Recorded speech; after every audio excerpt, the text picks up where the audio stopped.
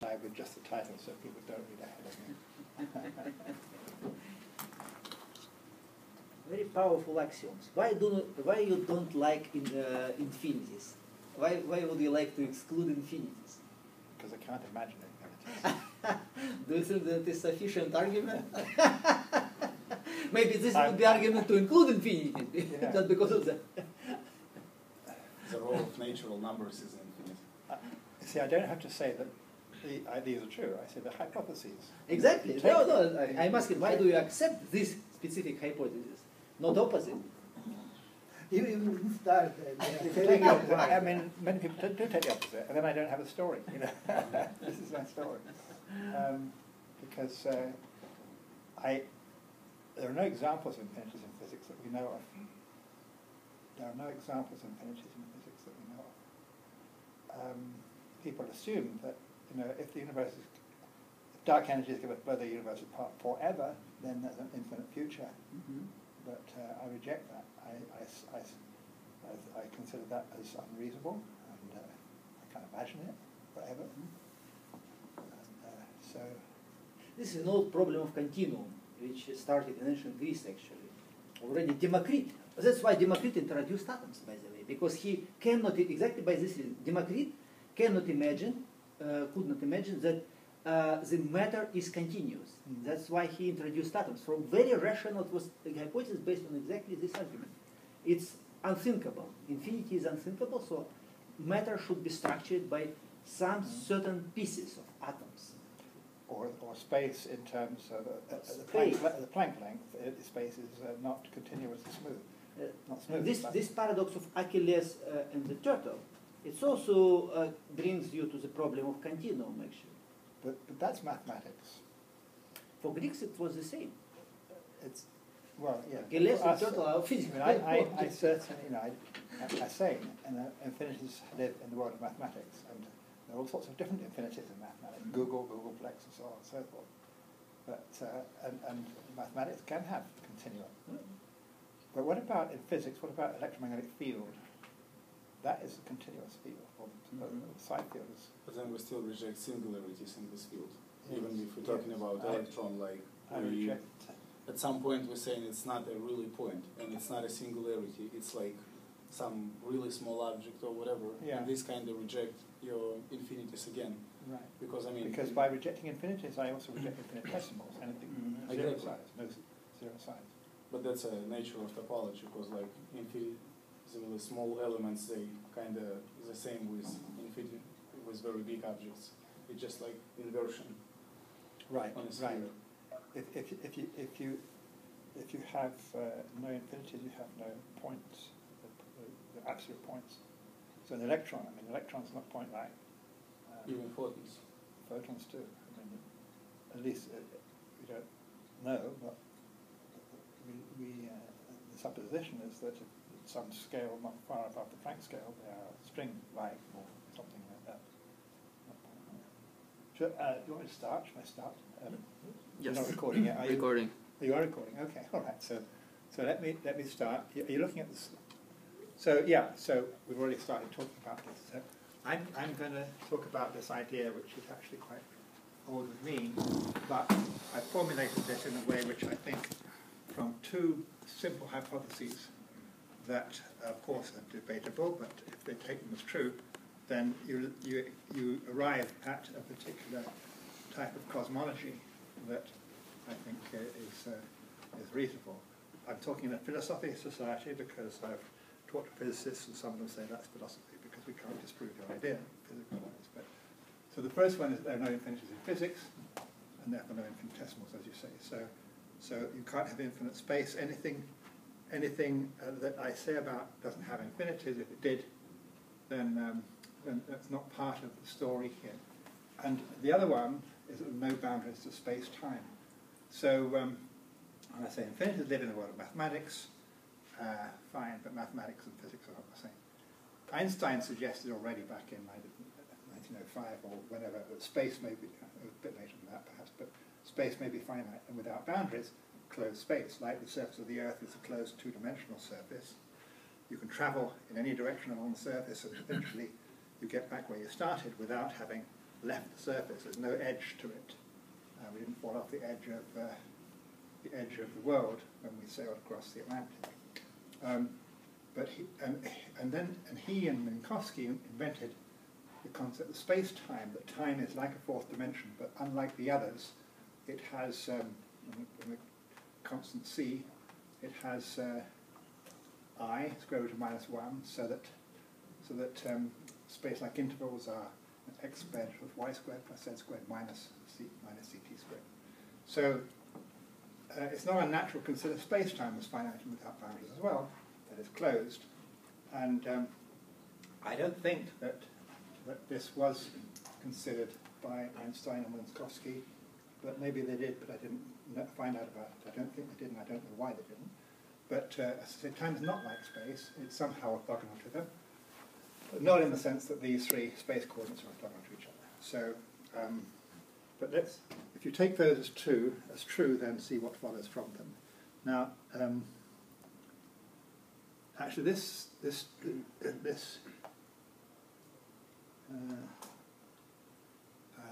see. Okay, yeah. So this is this particular paper in '72 started me thinking about this. It's by Paul Davies, who you may know is still a cosmologist, back in 1972, and he published a note considering closed time as an explanation of the black body background radiation, and he had a closed oscillating universe in which finite cycles of expansion and contraction from a highly compressed state follow one another indefinitely. Has been popular for some time, but blah, blah, blah, problems with time axis. So let's, I'm saying, so this was also from his figure there, and he supposed that you have a universe that's expanding and is going to have a big crunch, and that is repeated as cycles, but for some reason he had time flowing backwards in alternate cycles. So that seemed rather strange to me, because what is this axis if it's not time? But he did say that there's a further possibility that states A and C in this case are identified. Periodically, successive times, it returns to the same state at the same time. So he identified those. So can I ask you a question? Yeah. So when you said it's confusing, you said like time can go forward and backwards, right? I have maybe a stupid question, but when you consider in the general relativity and you including time into your coordinate system, and you're saying that you're really living in a four-dimensional world, Yeah. then all equations you have for describing your theory, like the set of four differential equations for each degree of freedom, they have another time in it. It's, let's say, a parameter. It's like some new, let's say, tau instead of t, which you differentiate with respect to. And also equation for time can be a similar one. So when he's saying about this time going backward and forward, this is a real time, the t, which is like part of our space-time world, or this is a parameter which just like we use, to describe those oscillations. Let's say if you have just a rotation on a circle, or not rotation, let's say some oscillations, it seems like you're coordinating these oscillations going back and forth. But if you looking from the point of view of this parameter, let's say your real time for example, with pendulum, then this value keep going forward, and it never can, go reverse. So right. These are interesting issues, and I have later a slide about different types of time: cosmological time, entropic time, world-oriented time, and so on. But in this, so I don't know exactly. He didn't define time momentum. I presume he means something like cosmological time. But what is this figure? I mean, what is the horizontal axis here? because that's this parameter.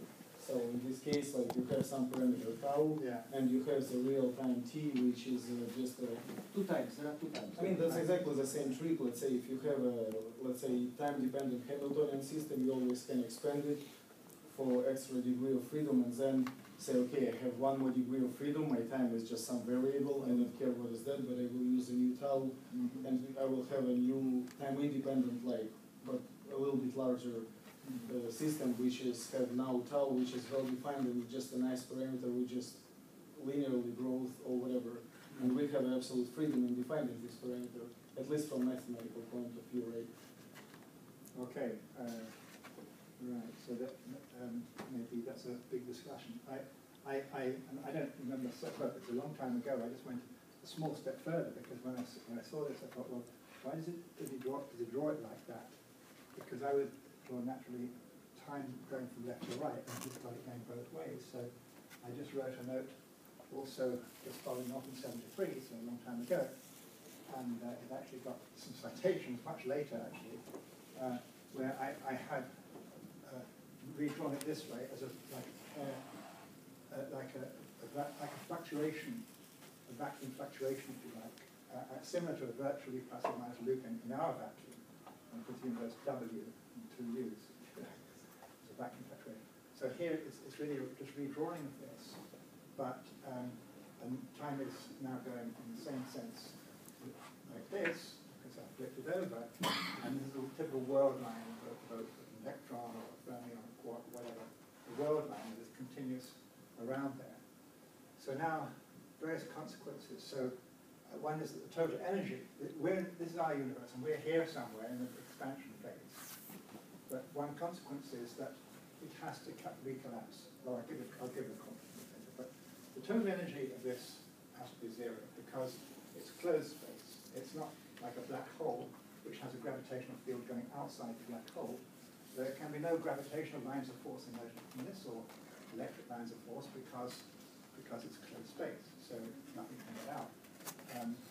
That means that the total energy of at least this pair has to be zero, and quite reasonably there's some symmetry here, maybe not, but meaning the total energy of our universe has to be zero. So in other words, the mass energy has to be compensated by some negative potential energy that compensates it. Why do not identify A and B? I'm going to do that. Yeah, I'm going to do that. At that time I did not. But so the Barnum asymmetry that we see, the universe is full of matter here, doesn't mean that you have to have a grand annihilation of matter and antimatter, because looking at this part of the diagram, you see matter lines, Barnum lines flowing in the Feynman-Stuckelberg sense. That is antimatter. So it's matter, antimatter, universe, anti-universe, pair creation. So the antimatter is in this disjoint U bar, which is not connected. They're not connected here, except at the points of A and B in this case. So and it's just a schematic. So don't imagine that there's a large distance between these two universes. They could be right on top of each other. It could be even like two brains that are microns apart in an extra dimension. But I didn't talk about that at that time. But brains became more familiar later. So anyway, as I said, that paper was pretty well ignored, except in a review by Keith Olive on inflation in '89, he actually cited it, and that sort of broke it up a little bit. And he says, I'll read this, the idea that the universe may be in a vacuum fluctuation has been around for long before the inflation universe scenario, and these are the references. Now, this paper by Tryon is the one that gets lots of citations. You see, you've got 150 citations here. Called Is the Universe a Vacuum Fluctuation? And it's later than mine, but as you see, but he didn't cite mine because he didn't know about it probably. But anyway, he gets a lot of citations about this. But he's different because he didn't have closed time, he didn't have a finite time, he didn't have pair creation. What he said was that at the Big Bang, you had equal amounts of matter and antimatter produced. He did have the total energy of the universe being zero, but he had matter and antimatter coexisting in our universe, so it wasn't the same idea. He didn't have time, finite time, closed loop time, so it wasn't really the same. So then, as you suggested, identify points A and B. So now I just have one loop. And so here's the cosmology. It's a closed 3 space, and time is a loop here. The Fermion world lines go around like this. This is the Big Crunch, Big Bang, which I identified. So a Big Crunch in our far future, if you follow a world line around, then there's Big Crunch, and that is the Big Bang. Now the time coordinate is closed like this, and what I don't mean, people sometimes think, do you mean we go round and round and round and round? No, This is the whole of space-time. So it's not that we happen many, many times over. That's it. So, and this is an alternative topology, which actually I favour, but maybe both are equally possible from the logic anyway. So here we have deep time, where we're in a highly dilute far future, and that universe there, this could be in 10 to the 30 years or 10 to whatever years, but very far, when you may have the universe has expanded so much that you have 1 electron per cubic megaparsec or something, whatever. That depends on whether baryons decay or not. If the baryons decay, it's quite different, but if they don't, then, and I've got another hypothesis about that, but then you'd have, it wouldn't be empty because rocks would not decay, they would still be around. So this is from a note that I have written, but been on my back drawer for several years, actually. But now if you look here at this point, you zoom in on this point, then you see the creation event as being universe-anti-universe pair creation, with certain symmetry there, modulo entropy, which is another discussion. But so there are two views of this event. You could say, well, in our universe we've got about 10 to the 80 quarks and leptons in our visible part of the universe, and they're going to collapse in the future to a very small volume and bounce, becoming the Big Bang. And then that's one view, sort of central point of view, our point of view, the far future. Another point of view, looking at just this part of the cosmology, is that the universe-anti-universe pair fluctuates into existence, with 10 to 80 quarks and leptons going into one direction, and 10 to the 80 antiquarks and antileptons going in the other direction, which contain exactly the same number of quarks and leptons but flowing against the time stream of the cellular Stuckelberg-Feinman sense. For antiquarks and antileptons. So there's two different ways of looking at that. There's another hypothesis which is not necessary for the topology, I think, but you can make that, say the Fermi world lines are endless. So there's no end to a world line of a fermion quark, or lepton lines that end separately, which is a sub-hypothesis of that one. So it's not essential for that, but it does have consequences if you make that hypothesis. So there is no this collapsing point, you're saying? All points are equal? What do you mean? Can you go? The second option. In the second option, the second view, you mean, here? Yeah. So, Why do you need special point? special point. I'm looking at the Big Bang, right? The Big Bang. Which we go back and, modern cosmology says that we all came from the Big Bang, which was, it could have been inflation from a point trillions of times smaller than a proton. But what I'm saying is that at the same time, if you like, was, you can think of it as at the same time an anti-universe was created. So at the beginning of inflation, you had a new U bar being produced, total energy zero. But from another point of view, the big crunch is in our far future is the anti-universe. So it's two sort of dualistic point of view. So anyway, the consequences follow from this. So if these are true, then I think these consequences. First, the apparent accelerated expansion of the universe, if it's really true, must be temporary. It can't be forever because by hypothesis I don't have forever allowed. No infinity is allowed. It might also be possibly local in space, so that our part of the universe is accelerating, but other parts are not accelerating so fast or even contracting. Again, Why it should be local in space?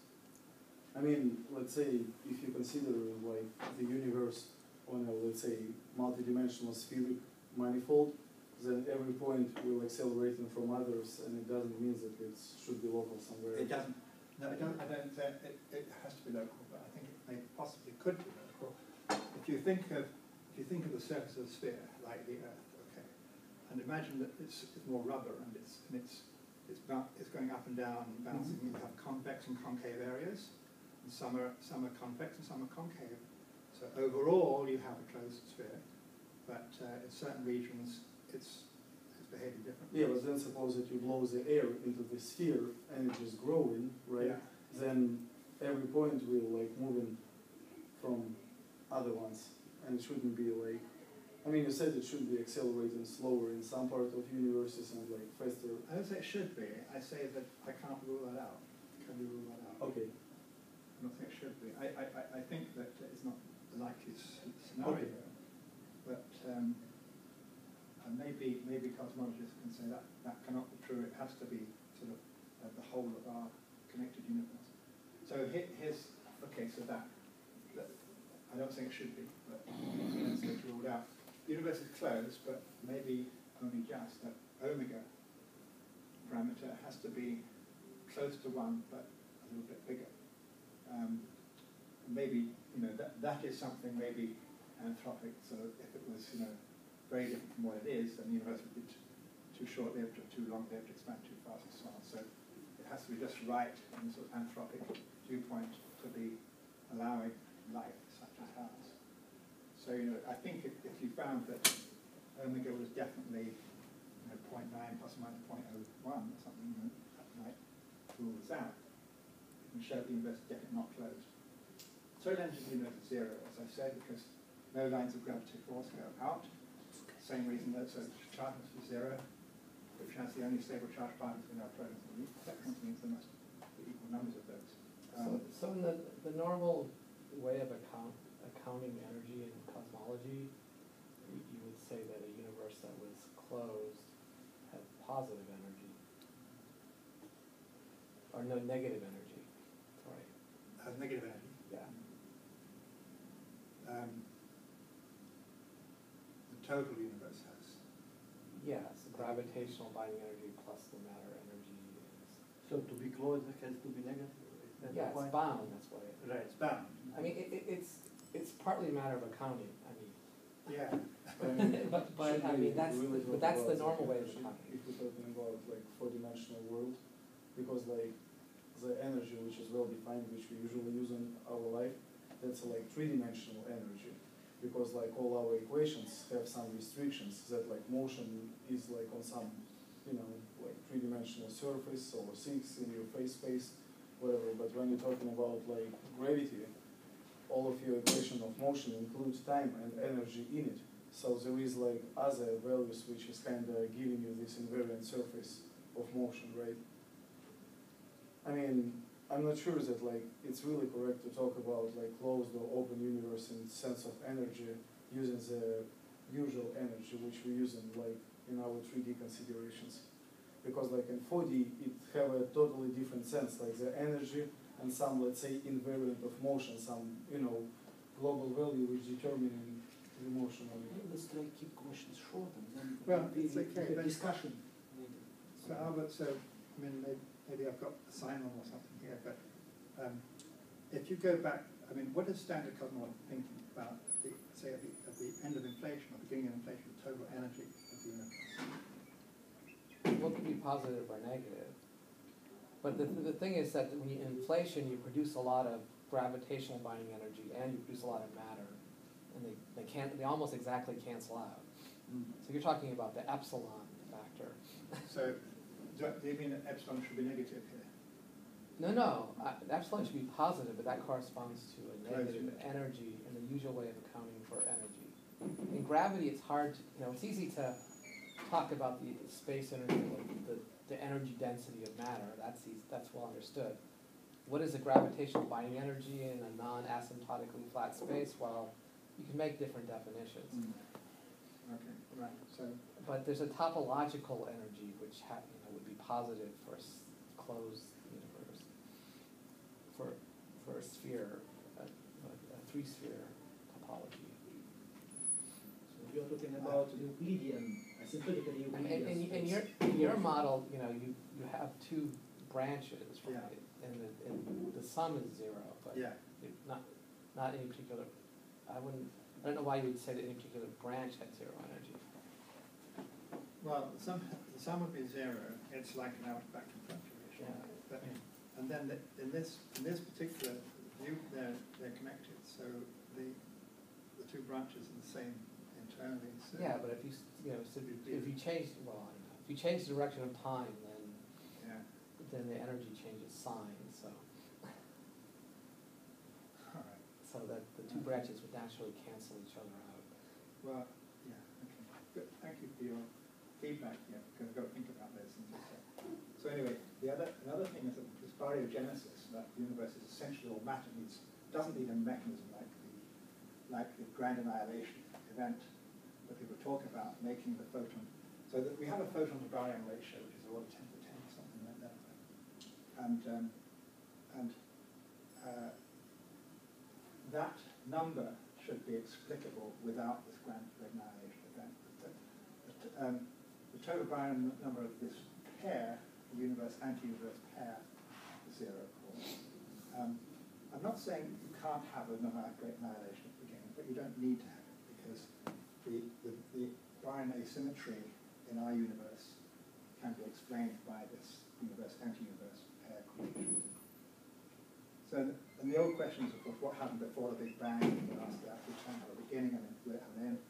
They're moot questions. You can't fall off the edge of the earth either. There's no, because time doesn't have a beginning and end. It's got no bounds, and yet it's finite. And then this big crunch, Big Bang, BCBB, it's not a singularity because it had no infinitesimals. It can be very small. It could be the size of a proton, so a recent proton, or it could be much smaller than that, as in if you have these endless world lines, then they have to be sort of threaded through this event. And actually, if you have 10 to the 80 fermions going through, if they each take one Planck volume, which is not necessarily they have to, but then the thing is the micron size, can be micron size. But I don't know quite how this relates to inflation, but I don't think it's sort of free parameter. How small is this size? Yeah. So, and the other thing is there cannot be a singularity at the center of black holes either, for the same reason as you don't have singularities. You collapse of a black hole, matter has to stop at or above the Planck scale. Although I saw Hawking had actually said that it was a sort of assumption that you have a singularity. I don't think he considered it proved that you have to have a singularity. So then, one question is this physics or philosophy? So I tried out with a few physicists, including Steinhardt, Durkheim. He said, years ago, your piece is, in my humble opinion, natural philosophy, not observational science. And since I cannot see any way it could be find sufficient support from experiment ever to be generally accepted. It could be falsified by observation of negative spectral curvature. If you experiment the other sign you want, that would not be enough evidence to draw much of any conclusion. Of course, there's nothing wrong with engaging in natural philosophy after you study science. So that's why I'm sort of using this forum, because it is sort of philosophical. So, and then let me move on to a more speculative idea about multiverse, because as we all know, there are many miracles required for life to exist, to have form, and philosophers to think. Philosophers to exist, yes. For us to exist, right? Many miracles. And to be successful in this sort of sense, right? Not just to exist, but You're a survivor. Not successful, they are philosophers. to make this laboratory possible. It's Yeah, successful. right. So that's the proton being less, and that's the neutron and so on. So, you know, in my humble opinion, it's extremely unlikely to have that without an extremely unlikely designer, which would be an infinite regression because you can design a designer and so on. You can, the multiverse idea is that you can have a vast number, like 10 to the enormous number, but not infinite because we don't have infinity allowed. So it's like a vacuum fluctuation in some outer space-time. And then you can have a vast number of universes, these vacuum fluctuations popping into existence and also disappearing again. No connections between them necessarily, especially they have no total energy, so they don't interact gravitationally. Of course, physics in the outer space-time is totally different, but there's no reason why the physics should be the same in these disconnected virtual fluctuations here. So by the same hypotheses I used before, space-time should be finite without boundaries. So you end up with a sort of toroidal picture, which is like, so that the space dimensions around here, the time dimensions around here, and the number of space dimensions in our case is 3. It could be 2, it could be 3, it could be 4 in this outer space-time. But because these virtual fluctuations have no mass, and there's no gravitational or other, I suppose, interactions between them, space doesn't have to expand or contract as it does in our universe. And Einstein got it right first time in this outer space-time. So it could be, therefore, in a steady state, not changing with time like our universe is. That's was called the perfect cosmological principle, that the universe is the same not only in all places but in all times. And there was a steady state model of the universe, Hoyle, Bondi, and Gold, who thought the universe was in a steady state, but they knew it's expanding as matter's being created to keep the density constant. But so maybe this outer universe is in steady state. So as I say, there may be several of these space dimensions, but the arrow out of time now is sort of irrelevant because nothing's changing. So you could have it, it's totally time reversal invariant, if you like, and also CPT invariant. And then the question, what's the outer universe in it? We don't ask that because I don't want infinite regression. So anyway, there've been all sorts of other papers relevant to this idea, quite the same, but Sakharov back in '67 gave conditions for the matter-antimatter symmetry after the Big Bang. He said you have to have CP violation, Baryon number violation, and non-equilibrium dynamics. Well, certainly all of them should be at the same time. All of them, yes, all of them required. Why not? What do you mean by non-equilibrium dynamics in this sense? I mean, if you consider, let's say, oscillations of universe, yeah, it's not really not equilibrium, right?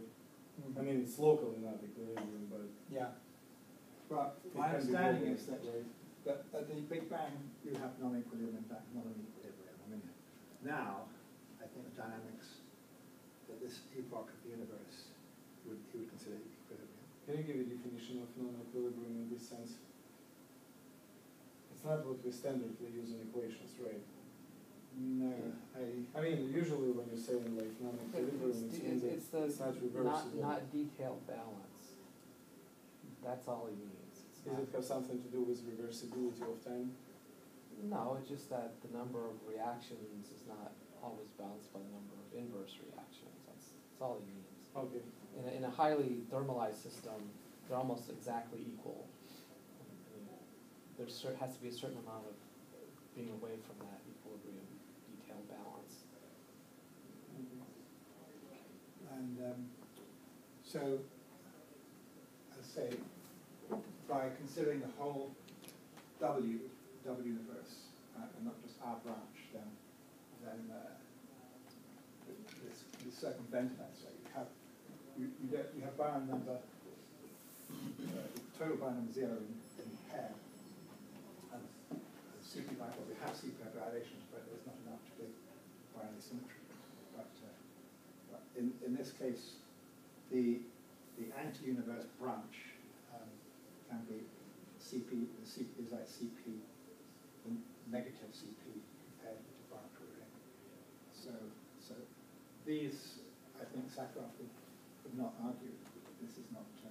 We can't have the Baryon number symmetry here. Then this is, by the way, Hawking, who had a no-boundary proposal from A Brief History of Time, that book, which, I mean, he had probably much more technical papers, but he said in this book, well, this is a quote from my note, but I'm quoting him. One could say the boundary condition of the universe is that it has no boundary. The universe would be completely self-contained and not affected by anything outside itself. He goes on to say that I'd like to emphasize that this idea that time and space should be finite without boundaries is a proposal. It cannot be deduced from some other principle. Like any other scientific theory, it may initially be put forward for aesthetic or metaphysical reasons. The real test is whether it makes predictions of agreed observations. And so you mentioned this time without boundary as well. I agree with that exactly, but I would say that in the concept preceded theories and in cosmology, many useful developments are not initially held accountable to this real test. Steinhardt called this metaphysical cosmology or metacosmology. And I say it's not clear there's any relation between the model presented here and quantum gravity as discussed by Hawking.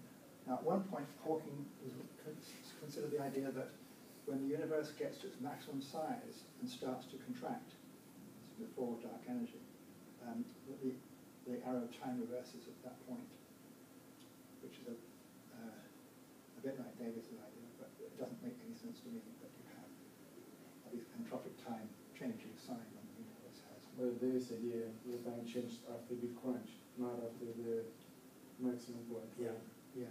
But actually Hawking talked about time reversing at the biggest expansion of the universe before it started contracting again. So yeah, you mentioned different times, and here, yeah, different times, time directions. So certainly different types of time in a sense. Cosmological time, this history of the expanding universe, which is really what I've been talking about from Big Bang up to now. There's a direction of entropy increase. Shattering teacups is what Hawking talks about. I talked about last week about trail of ionization of bubble chamber. And I added then the idea that wave function collapse time is actually equivalent to microscopic entropy jump. I don't think wave function collapse time. Well, I don't know. And then the psychological time as experienced by us, by now, then, memories of past time. And of course, this time has only meaning when you have sentient beings like us present. So it didn't exist before and it won't exist after. And it's a complicated thing. My suspicion, if you like, is that this is closely related to entropy increase or wave function collapse, which I think is the same thing, but can't talk about that too much. And then there's world line time, in Zuckerberg-Feynman sense, electrons moving forward, positrons backwards.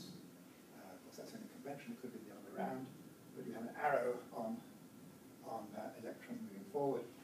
And then you have this zigzag when you have a pair creation and the positron lies, electron, and so on. And at some stage, Feynman thought, even in tongue-in-cheek, maybe there's only one electron in the universe, and it's jumping around and making a continuous world line. But in that case, of course, you'd have matter and antimatter all superimposed on top of each other.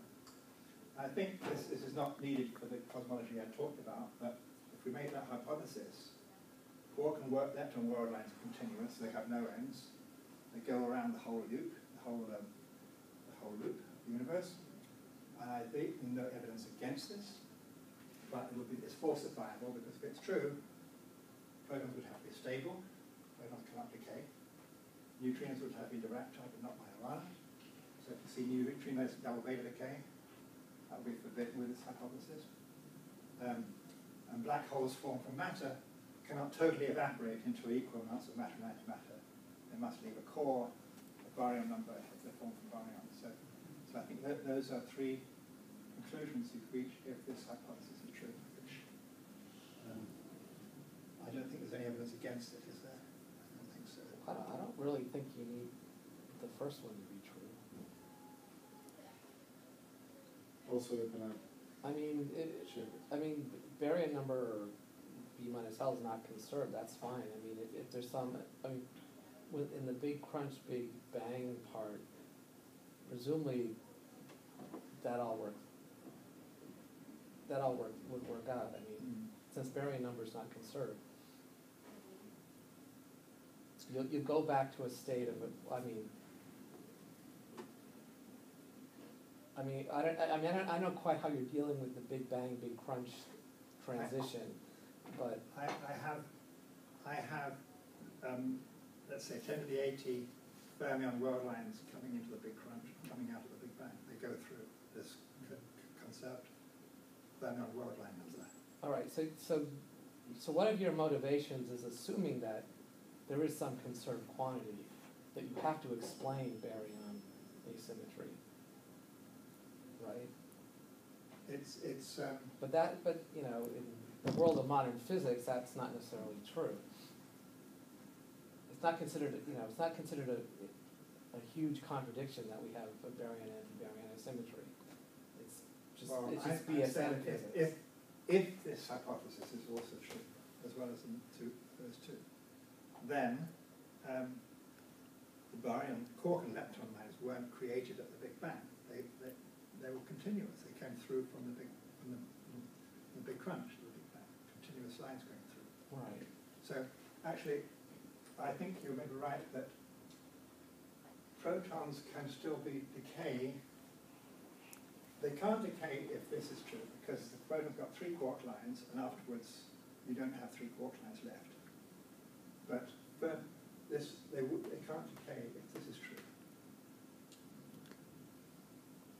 No, wait a minute, I said it the wrong way around.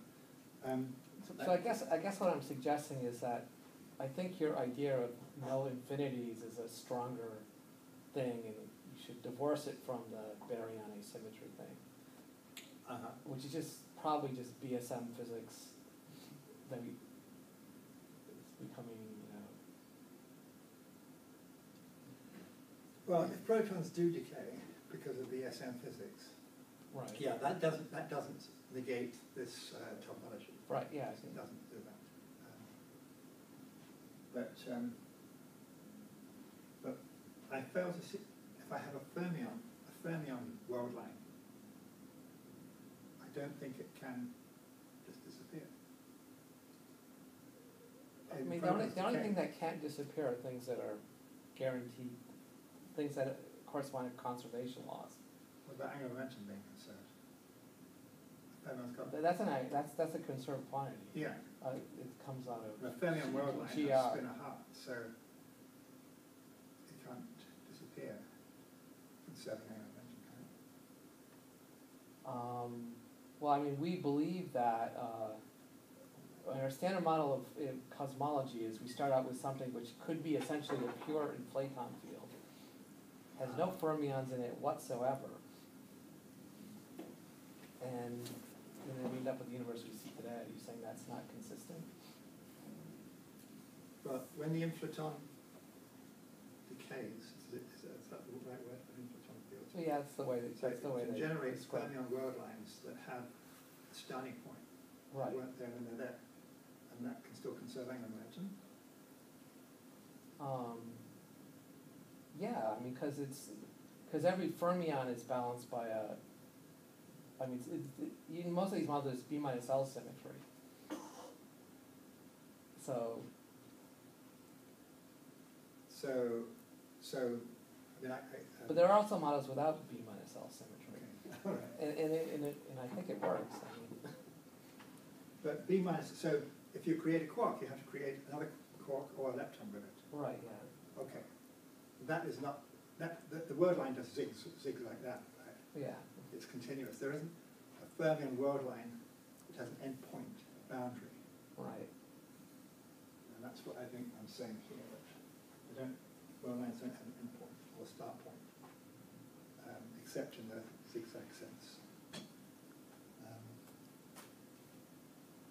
Oh yeah, so actually this was a couple of years ago. I saw a paper by Torsten Asselmeyer, and I wrote to him, and he wrote back a nice letter, and I put it here to read. But what he's saying is that he proposes the universe is a 3-sphere with positive curvature and positive energy, and that my anti-universe is a hyperbolic 3-manifold, which he said that's a homology 3-sphere. Now it's getting out of my knowledge. There's negative curvature, negative energy. So which is you and which is him? These people, there's Jersey Kroll and No. I mean, he proposes. Who is he? Torsten Asselmeyer. All right. So It's a Torsten good- proposes. I could read it from here. He says, okay, I had the chance to look at your, as far as I understand your model, the universe, the anti-universe, was created by a vacuum fluctuation. I agree with your continuous world line hypothesis. Then you use Feynman's idea of antiparticles going back in time to identify the endpoints of your universe Q and anti-U. Then you will get closed time loops. Okay. But I do not find any hints for your spatial topology. So let me discuss the situation from the point of view of our last paper, which I have noted. Assume the spatial components of 3-sphere, which is a closed universe, with U and anti-U. Everything's fine. The universe starts from the Big Bang, and you can identify U and anti-U later. The whole space-time is smooth with no extra topological transitions. The problem is only if your universe is a 3 torus, then you will obtain a non-smooth evolution after Big Bang. Your argumentation of total energy seems to imply it. But let me propose another kind of model. Spatial component of But the well, do we understand that sentence? The problem is only if your universe is a 3 torus, then you will obtain a non-smooth evolution after the Big Bang. Yeah, I don't understand that. I mean, a 3 torus is, you know, if you like, is spatially flat. I don't see what that has to do with non-smooth evolution. It's locally flat. It resembles a Euclidean space at every point, right? Even if it's a torus. Right. But I mean, why, but a 3 sphere is also, why does that imply non-smooth evolution? You mean why torus not sphere? No, it says the problem is only if your universe is a 3 torus, then you obtain non-smooth evolution. I don't see why a 3 sphere or a 3 hyperboloid also doesn't give non-smooth evolution. Yeah, I don't understand that statement. I didn't understand that either. Maybe he's trying to say that like number of spatial components should be like, let's say 3 in 4-dimensional. No, it's not the number, it's about the curvature. Because it goes on to say, the spatial component of you is a 3 sphere. Because like you say, and your anti is a hyperbolic 3 manifold. Yes. Propose a homology 3 sphere, a closed space with negative curvature and thus negative total energy. There are examples of hyperbolic homology 3 spheres allowing a smooth evolution from the Big Bang. The sum of the 2 energies can be chosen to be 0. Secondly, if the hyperbolic homology 3 sphere is chosen in such a manner starting from the Big Bang, one can identify it with a 3 sphere by a smooth map and obtain your model. Okay, the U and U are not symmetric, but CPU is also violated. In summary, only the 3 torus spatial universe is ruled out, but it is much more possible. So yeah, I didn't follow this too much further because, but I think I'm this hyperbolic 3 manifold is all 3 spatial components are negatively curved, right? So in our case, it's all positively curved. In their case, all 3 negatively curved. Somehow they can match together. And I'm thinking, but maybe it's wrong, but when the universe is so big, that the curvature has become flat and they match together at that far distant future. Well, I mean, if you think about the Sitter space, if you look at so the Sitter space could be flat, curved, positively or negatively curved, depending on how you slice it. Yeah. But if you slice it so that it's positively curved, then it undergoes a minimum size, so it has an expansion and a contracting and an expanding phase, which is just what you want. Yeah. So it seems like the positive curvature, with sort of,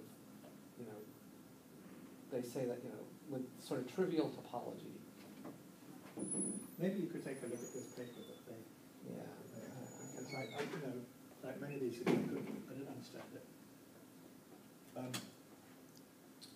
And there's all sorts of other ideas around it, which I've put one in here, which is, this is now, last month, basically, this year, June, our universe from Cosmology constant, we're talking about a bouncing universe, and this seems to be, as described, we're talking about loop quantum cosmology, blah, blah, blah, I don't know. So I think you see more things in the preprints about a non-singular big bounce test with dark matter. These people who say that if you measure dark matter masses and cross sections, then you can say something about the big bounce. And this is another one from very recently. I don't know these people. The University of Finance space stuff that come up. So it's just I've just picked out a couple of things there. So that was what I had prepared. So lots of feedback, and I have to think about it. But I would welcome, because I don't remember all your points, but we can sit down. So we will. have some general question about your basic hypothesis, no infinities. There is one infinity which I think you cannot just simply get rid of. It's infinity of all possible laws of nature. So the question which could be asked to all this stuff is what selected this, what selected, or who or what selected the specific set of laws of nature for your universe or for multiverse. If there is finite number of all possible universes, then the number of laws of nature is also finite.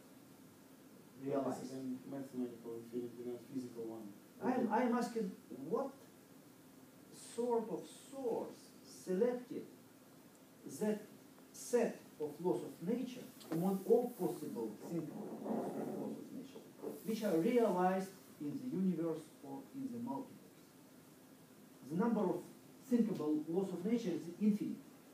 Is it? Yes? Yes. But I mean, it's still mathematical. I guess in his statement, he tried to say that like there is no, let's say, observable infinities, like some, Physical let's say, world. energy, Yeah, I mass, understand this, but velocity. I understand, but I think there is one more infinity that should be considered in this respect. Well, And It's not physics. But There's it's not lots of physics, it's not infinities. observable. No. Like, in the same sense, you can say, okay, the I law of numbers, 1, 2, 3, 4 think I'm is asking a legitimate question.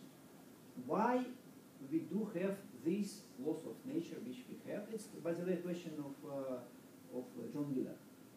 Why these laws of nature, not other? What selected this specific set of laws of nature, not something else? Well, okay, I think, again, that's not physics but philosophy, but so is a lot of Yeah, this. it's In fact, philosophy. but what I translate your It's- question as being it's in not a- this multiverse where I said you can have 10 to the 100 virtual fluctuations of universes, but not an infinite number. And you're Not saying, why not infinite, yes. number? Yes. But But here we have infinity.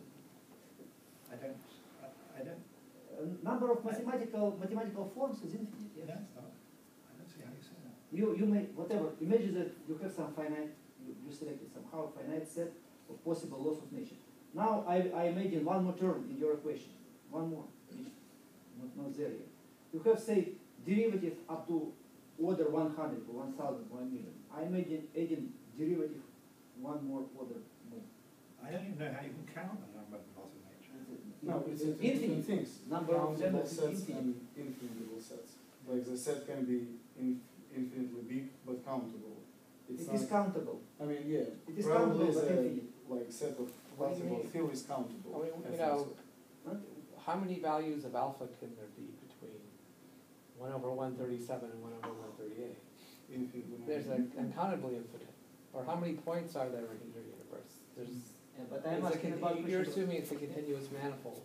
So there's lots of infinities everywhere.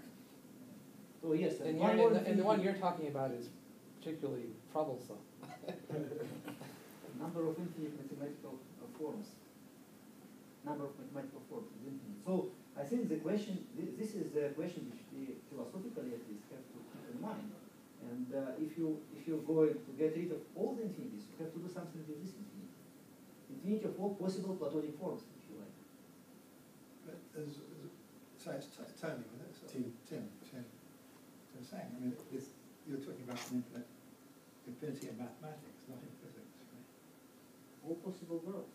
I don't know why we call it mathematics or physics. All possible worlds. Number of Because it's not thinkable worlds is observable. infinite. Number of thinkable worlds is infinite. Number of thinkable laws of nature is infinite. What selected this specific laws of nature? It's John Miller question. I'm just repeating it. Oh, you're saying in the sense of, like, it's alpha is a continuous possibility of mathematics, but it actually chooses. No, this is parameter. But also forms. So you're talking about qualitatively different types of laws of nature. I mean, how many do we know? We know the conservation of energy and momentum and that. Maybe we know half a dozen. for many of them, even energy or momentum doesn't have any meaning because I mean, laws of you know, nature could be very different. You know, And sometimes momentum is not really momentum. Like, you know, No, let's say if you have a motion on a spiral, you have not an angular momentum and not like longitudinal. You have some mixture of them, which is still can be called momentum and special coordinates, but in general. There is a paper of Tegmark, former PhD student of John Whelan, about possible loss of nature. Tegmark, He's a MIT. former PhD student of Joe Salk. Isn't he? I could be wrong, but that's I'm what I also know. a former PhD student of Joe Salk. Ah, I can testify to That's what I read about. So that maybe not PhD student, but he worked with John Whelan. Maybe, I don't know. Oh, okay, this maybe doesn't matter so much, but there is a paper of Max Tegmark. Yes, it's about maybe 10 or 15 years old paper about related exactly to this question: why do we have this, not other, loss of nature, and what loss of nature are possible? And his statement in this paper is that whatever is thinkable mathematically is realized somehow physically. It's a statement Well, that's of Max Tegmark. But that's a hypothesis. It's not Yeah, exactly. It's meta. But at least It's not the possible. question is considered. So there is infinity of possible thinkable laws of nature. How do we... thinkable, but not necessarily realizable. Yeah. Yes. Not said that realize. It's the hypothesis of Tegmark that all of them are somehow realized. So I am not saying this. You have to go, Albert. Yeah. Were you going to say something more? Yes, but at least there is. I might have if I had more time. All right, let's next time, please, Okay. can Albert say something? Have you ever heard about any Thanks. like theories, like that let's say our world it's probably, let's say there is some 5-dimensional world, right? Let's say with 4 spatial and 1 time component, and in this world there is a black hole, and when this black hole like evaporating or exploding or something like that happening, like this horizon, that's our real world. Have you ever heard about such a hypothesis? I'm not quite sure about that, but so I mean, there is certain ideas which saying that like there is a like bigger world, let's say with 5 or 6 dimensions and whatever, and the our world is, let's say, a horizon of expansion of some like black hole or something like that. I saw a couple articles last 2 years, like very similar to each other with when people talking about such ideas, and then they somehow like it give you a little bit more considerations about what time and how it should be considered in this sense. Because like, I mean, basically they're saying that our world is literally like more dimensional than we can observe, but some of them not just hidden or like folded in some, but they literally some just process we following in space or whatever.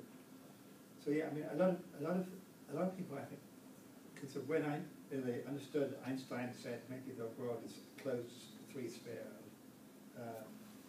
Is that in an extra dimension? And I don't think it has to be. I mean, I put it in outer space-time, but that's different. One thing maybe related to that, though, I was thinking this.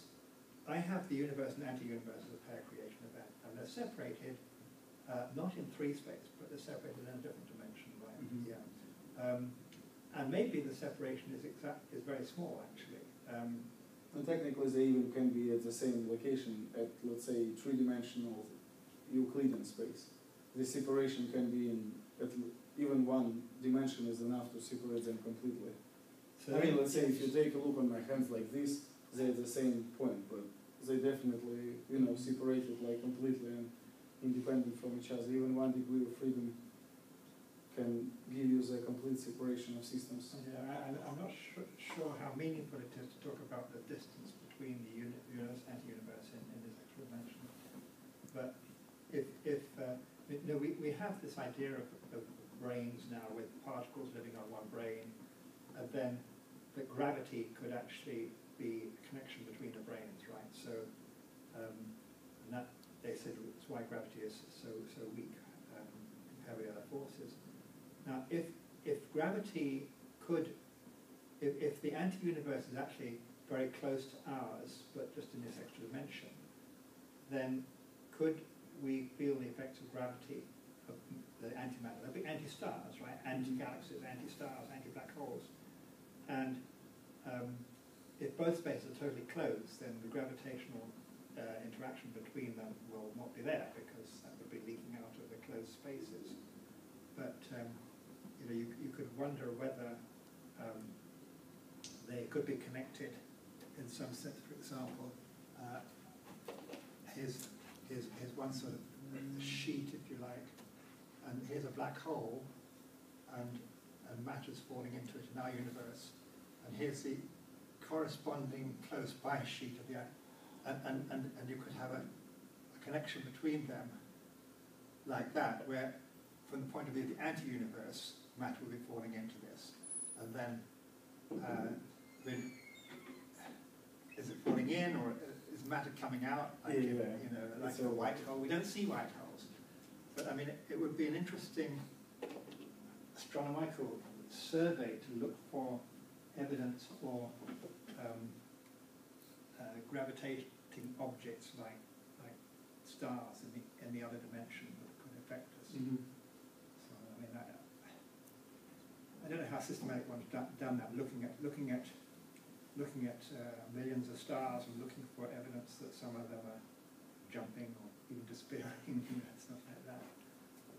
But, I mean, there are a lot of things, different ways of this, but the one thing that most people do not say, except, I mean, I don't know other people say, that let's make time just one closed loop, that's it, you know, because they have bouncing universes. Steinhardt has two brains that come together every 10 to 20 years or something like that and reform.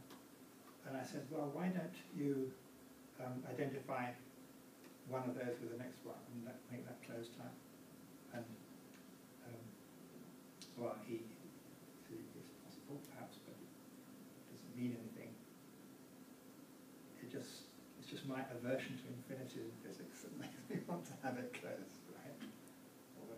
So what do you think about recursion if time is cyclic? Recursion. Like, does, let's say, Poincare theorem of recursion holds in this case for our universe? Can you explain what that is? I don't know what that is. There is a theorem by Poincare. Yeah. It's called the Poincare recursion theorem. So originally stated for classical physics, and it says that like if you have a bounded system which like have natural boundaries, so like your potential, you know, is strong enough to hold everything in a finite space, then it says that like your system, whatever your initial conditions are, will come back to exactly the same position, or either in any like delta Closeness. I see what you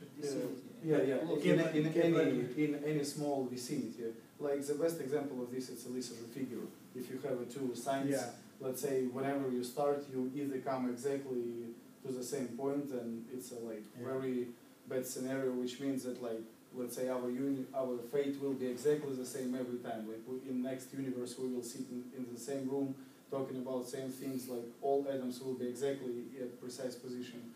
Or otherwise, like it means that we will be very close to this moment, but no. It will be the same only locally. Like globally, it can be completely different evolution. Like it just means that like one time we can be very close to this moment, but it doesn't mean that like future or past can be extrapolated.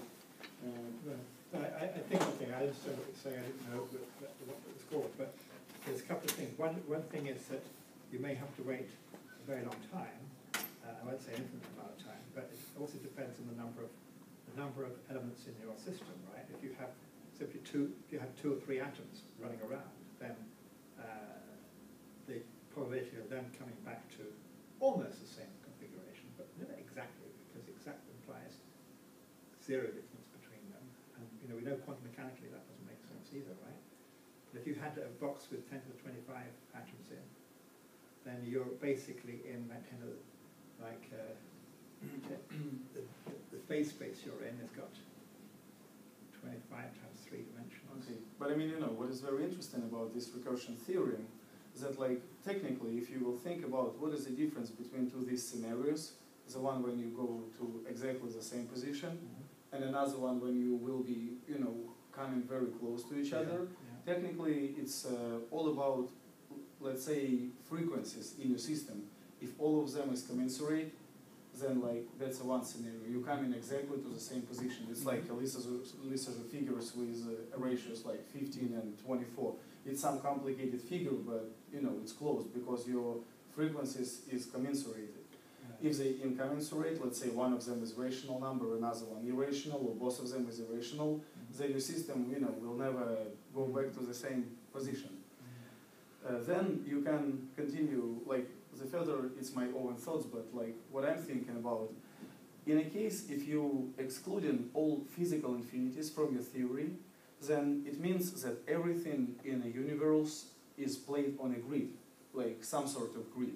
Because if there is no infinities, there is no infinitesimals. If there is no infinitesimals, it should be some sort of grid. If you have some sort of grid, it means that like all frequencies kind of can be commensurated. Because like in reality, it means that there is no irrational numbers. All numbers are rational. Like all lengths, all sizes can be compared to each other and represented as a natural like number. And You will return exactly. yeah, and your grid is not a regular lattice, is it? It's not a regular lattice. I don't think it should be. It has something to do with regular or irregular lattices. I'm not sure about this. Yeah, that's a nice question, but I don't have an answer. I thought about it, but I'm not sure. And then it looks very bad because, like in this sense, it means that we will. I mean, let's say I don't want to accept even theory when we come very close to where we was like in next universes because it just sounds weird for me, but.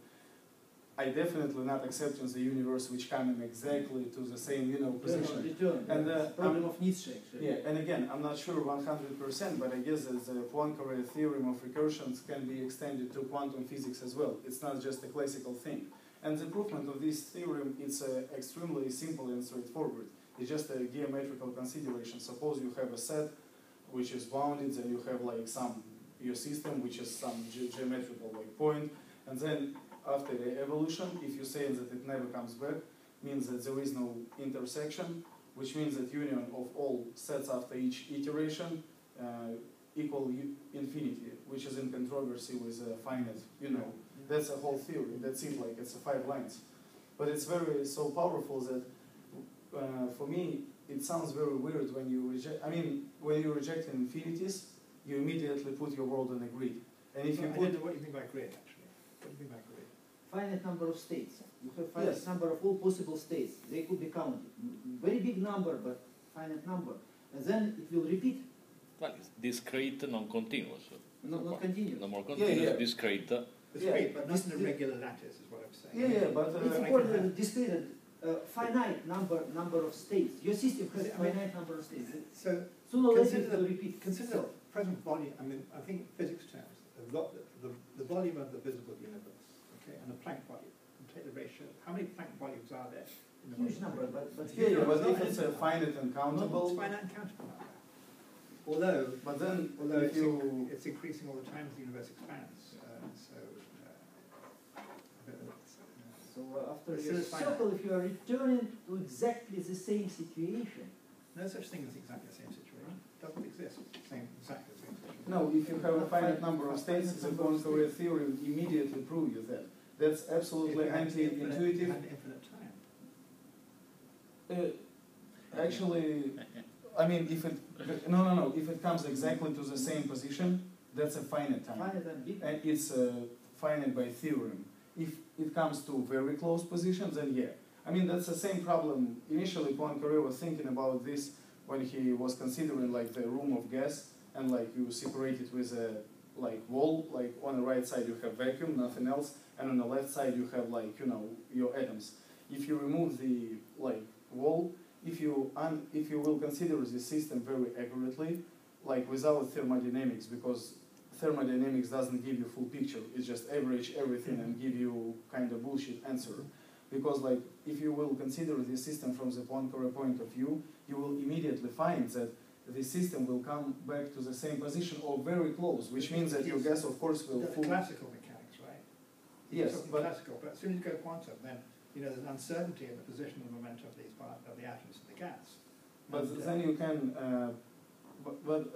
that's what I said, I'm not sure 100%, but I know that Poincaré theorem somehow can be extended to quantum physics too. then you not talking about like those positions anymore. It's Yeah. probably you need to consider wave functions, but it still works in quantum physics in just a little bit different manner. I think it is even more general because you might exclude all the infinities from your theory. And then you exclude But the continuum. however you describe your system, number of states is finite just by the virtue of Yes. your first hypothesis. Yes. And then either your entire history is finite, and you're saying that my time started from 0 and then to in certain units to 1 or whatever it is. And then that's all. My time is finite. Or my time is cyclic. And then the system will repeat itself exactly because number of all possible states is finite. And I then take issue with your statement about two possibilities. And I've read this too. People say there's two possibilities. I think maybe Hawking said this. Either time is finite with a beginning and an end, or it's cyclic and has no end and it goes round and round and round. And mine's the third possibility. It doesn't go round and round. That's it. One loop. That doesn't mean things are repeating itself. It doesn't mean we're going to be here in 20 billion years again. But this talking. means that time is finite if it is one. Time is finite. Time is finite, but it doesn't have a beginning. It doesn't have an end. But still, There's a there is the question: constriction. is it discrete or not? Time. Is it discrete or not? Well, Because if it's discrete, it might be countable, and then like it's a very crazy You exclude picture the of the world. continuum. well, I mean, by there's a rejecting- minimum. There's a minimum. I think there's a minimum realistic time, which is the Planck time. But that doesn't mean to say that the universe has got a grid of Planck times. It means that once you get down for Planck time, Reasonably small numbers are Yeah, excluded, you right? excluded them You excluded initially when you said like there is no infinities. Yeah. So it means that literally everything in time and space, like on a certain grid, it can be curved, it can be very complicated topologically. It shouldn't be Euclidean, like four-dimensional spaces can be any crazy manifold, like a Klein bottle or whatever. But if it's discrete, it gives you a big problem of recursion. Like it means that like you kind of doesn't recursion to get back to the same initial state or the same state? We have a certain state at a certain time. To get back there requires a certain time, and Yes, maybe the and this universe time is doesn't finite. have that time. The time is finite. The Yes. total time is 10 or 20 But then years. could we Not really enough. separate these two options? I mean, how? Infinite number of repetitions or just a single loop? We would be able to do it if we will assume some external observer. Then for external observer, whoever he is, he could see your either infinite loops in time from his super time, super space position, could distinguish this infinite number of loops from just a single loop. But if you would exclude this external observer, then how could you distinguish between single loop and infinite number of loops? How is it possible? Right. So the external observer would see, for example, that if in our one loop thing, okay, that the time after the big crunch, big bang occurs, then the universe evolves differently. It won't be exactly the same, right? Because of all quantum fluctuations and everything. So we won't expect us to be there in the next loop round. But in my view, it's not like that. It's just once. It's like laid out there. The sheet's laid out. You know, it's not like if you go on a journey around the earth, you keep coming back to America, America, America. And there's many Americas there. It's only one. It's just that's it. But I think this is a philosophical point, isn't it? Or it's maybe it's just a point of a view or something that it's just one time loop. That's it.